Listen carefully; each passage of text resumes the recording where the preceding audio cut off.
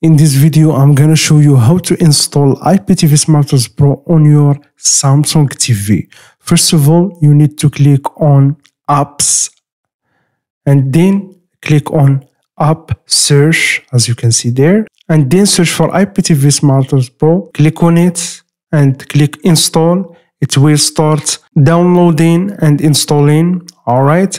After that, when it finishes installation, search for IPTV Smarters Pro, click on it and then click TV, save. We need to scroll down and click accept and then choose extreme codes. And right here, you need to enter the details login you get from midoiptv.com. And for more information, click the link in the description and in the first comments. Thanks for watching.